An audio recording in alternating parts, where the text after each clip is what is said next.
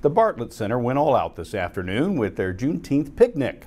A petting zoo, bounce houses, and a gospel choir were just the start of the celebrations. After already hosting a fashion show, a parade, and a vendor fair, St. Joseph continues to commemorate our history and diversity that enriches our community.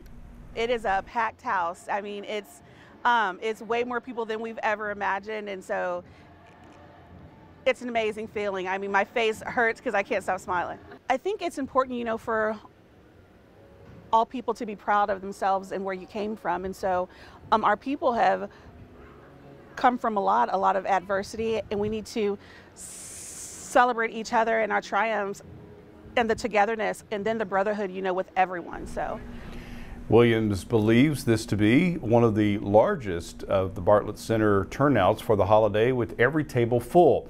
The smell of home-cooked meals, the sound of worship, and smiles filled the Bartlett Center as the community gathered to celebrate freedom for all. The celebrations continue until this coming Thursday with the sold-out gala and a walk-on water performance, which will play at the Missouri Theater on Wednesday and Thursday at 7 p.m.